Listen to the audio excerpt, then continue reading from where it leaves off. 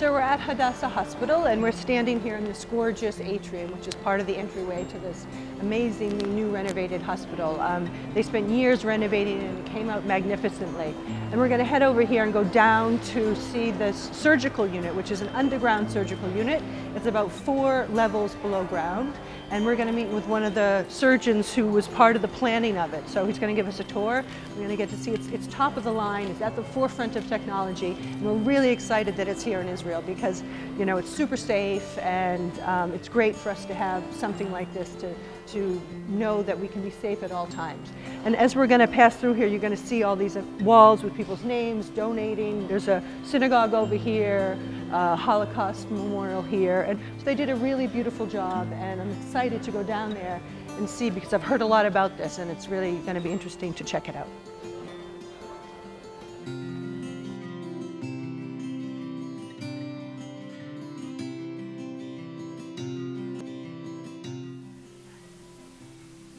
Put these scrubs on. We're going to go in to see one of the operating rooms, and like we said, these are all underground, so we're really, really protected down here in case something happens. But I'm getting to my nice white scrubs.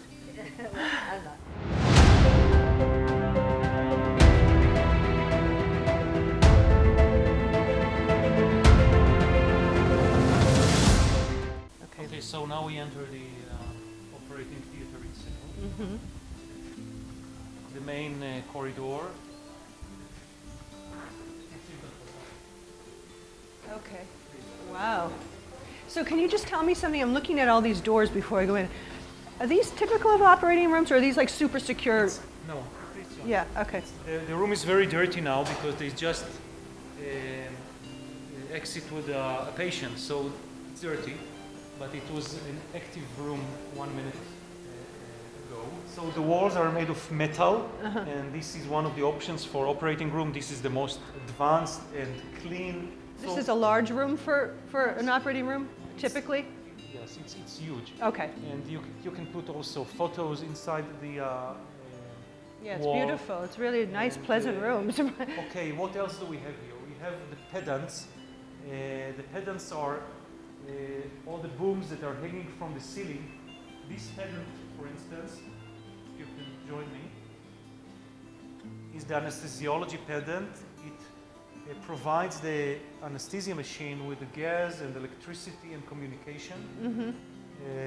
And it's connected to the anesthesia machine at all times. There is another boom, which is the anesthesiology assistant boom. Wow. And it also provides electricity and gas and communication, and also a place to hang the infusion bags and the syringe pumps. Wow. Thank you. How long has this room been in operation? Like how many years? This is very... 1 year. 1 year, yeah. I remember you were doing renovation. February 2016 it was opened. And how many rooms are there of similar? There are 13 rooms in this complex. And there is an area for 7 additional rooms which is closed in a cast wall. Mm-hmm. So this is the oldest Da Vinci, actually the first robot in Israel, the Da Vinci S, that was brought here in 2008, and it's still active. And what is the Da Vinci robot? Explain it to me. The Da Vinci robot is actually computer-assisted surgery. It provides the surgeon sitting on the console with a 3-dimensional view and 12-time magnification, which cannot be obtained in any other way. The surgeon looks here, and he has a 3-dimensional view. Oh. It's not like this flat screen, which is 2-dimensional. Mm-hmm. And the fingers of the surgeons are here. Wow. And whatever he's doing here happens inside the patient. But it does not happen 1-to-1, but 1-to-3. What do you mean? The patient moves his arm, his hands 3 centimeters, and it moves only 1 centimeter inside the patient. This is called motion scaling. So let me just say, can I just say it again, because I want to understand. If you move 3 centimeters here, it's 1 centimeter in the body. Yes. Okay.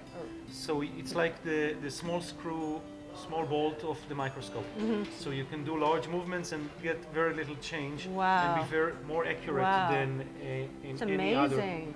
Yes, well, it's not new. It's, Well, to me it is, because I never heard of that. So, you know, to me it is. It's very important for my yeah.